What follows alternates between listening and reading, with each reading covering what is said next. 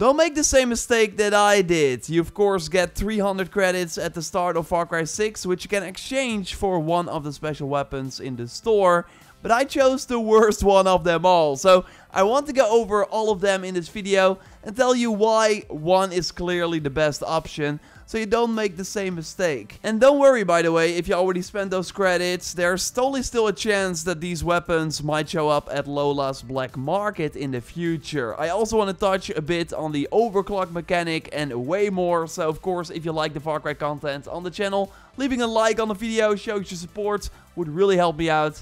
And let's go. Congrats to Gary for winning the first Far Cry credits giveaway for 2,300 credits. I will reach out to you via the email and already started a brand new weekly giveaway, which you can enter via the link in the pinned comment. Of course, you have to be a subscriber of the channel if you want to participate, and we'll be announcing the winner next week. There are currently 4 of these special weapons for sale in the Far Cry store for 300 credits. So you can just pick one if you still have the credits from the start. And these special guns are mostly variants of existing weapons you can find in the game, but with a pretty cool skin. Only the Serenity is a bit more interesting because that's a special variant of the P08 pistol, which is not customizable in the game yet. Like the only P08 pistol we have right now is a unique variant you get near the end of the game from a main mission. This one comes with armor-piercing rounds, some pretty decent mods.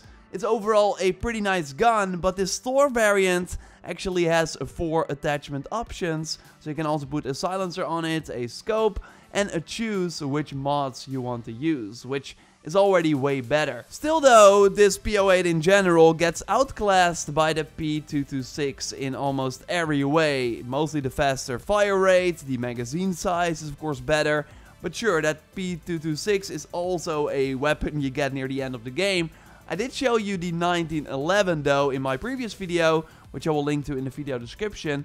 And this weapon also comes pretty close to the Serenity. So basically, there are already decent alternatives which you find early on in the game, the 1911, or better alternatives you get near the end of the main story. It kind of changes when you unlock the overclock mod on the Serenity, because yes, after getting an overclock weapon, you first have to unlock the mod with gunpowder and industrial circuits before you can benefit from the extra damage, making it a bit harder to get the damage buff early on in the game. Which kind of makes sense because these weapons are more endgame anyways. And with that overclock mod, we do see that the Serenity outclasses the other sidearms in terms of damage. Although, as I said before, stealth silencer headshots are one-hit kills anyways. So, do you need the extra damage on a sidearm? Not really. So, unless you're a big fan of the P08 and want to customize it, this variant is not worth it. And I hate to break it to everyone, including myself, but after doing extra research for this video and being able to compare stats, we can conclude that the Cartomancer is not worth it either, and actually the worst option of the weapons you can buy right now. I was like, this skin looks amazing. Dennis noted that he kind of got Destiny vibes, and I totally agree with that. Like, I don't mind if these weapon skins get a bit crazy, as long as we're not getting Mars guns from the Far Cry 5 DLC, because those completely broke the game. No, but again, after looking more into it and being able to compare the stats to the KSG, which basically the same shotgun, only this one can be earned in F&D caches or maybe even bought in Defender, we see that the stats are identical, only that the regular KSG has more damage than this store variant. So yes, the store variant is worse than the weapon you can find in the game. Sure, you can upgrade the damage of this Cartomancer by unlocking the overclock mod, but then the damage is only a tiny bit more compared to the big increases you will see for all the other weapons. So really, the overclock mod is more to get it almost on the same level instead of significantly increasing the damage of the regular KSG. Okay, to be fair, there are special MK2 versions of mods you can only put on these overclocked weapons that are totally better than the regular mods. So there's still an upside in using this KSG over the other.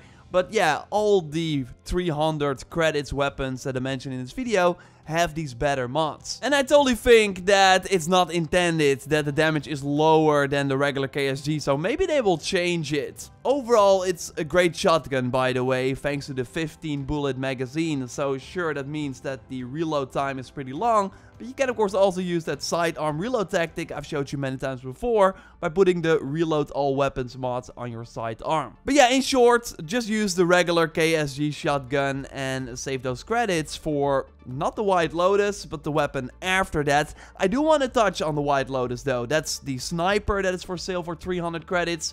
It's the best sniper in the game, but right now at the time of this recording in Lola's shop, you can get the Eastern Front, which is exactly the same weapon, but with a different skin. And yeah, you can interchange the skins between the rifles, but again, it's the best sniper in the game, period. It has an amazing fire rate for a rifle, so just aim and pick the enemies off one by one. The reload is quite decent too.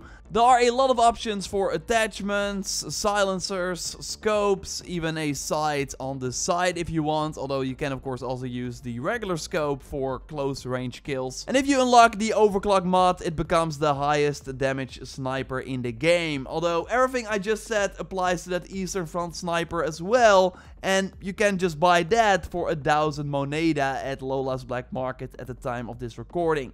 So totally grab that instead and save those 300 credits. And I, by the way, did a video on how to very easily get unlimited moneda, which you can watch also via the link in the video description. If you watch this later though, and the Eastern Front is not in Lola's shop anymore, then it's totally worth getting the White Lotus sniper instead if you're looking for an amazing sniper. Now, but the best pick all around at the time of this recording is the Hammer of the Gods LMG, maybe inspired by Assassin's Creed Valhalla or like the Norse mythology in a way, looking at the design and the name. It's an alternative version of the regular RPD, which is a rank 1 LMG, which you can just find in F&D caches or buy at a vendor. But yes, that weapon only has one mod slot and it can only hold a pointer next to different bullets. While the Hammer of the Gods has 2 extra options, a slot for a scope and for a silencer, and especially the compensator you can put in that muzzle socket is a game changer. Like this, the Hammer of the Gods with that compensator, it's way more manageable than the recoil on the regular RPD without that attachment. Now, of course, we're not doing anything to combat the recoil, but if we now do our best, you do see that it's still pretty hard to kind of aim with this gun, while with the Hammer of the Gods, there's no issue whatsoever.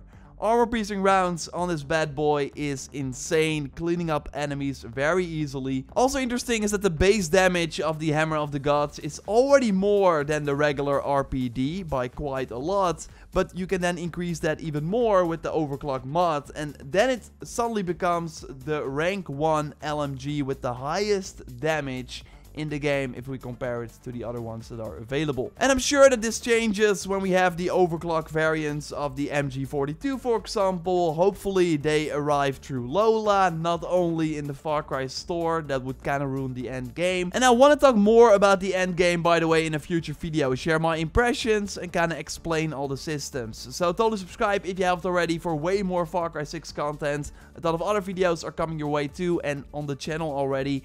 A like on the video would really help me out. And check out that previous video going a bit more in depth on Lola's system and some moneda earns. For now, I will see you in the next one. Goodbye.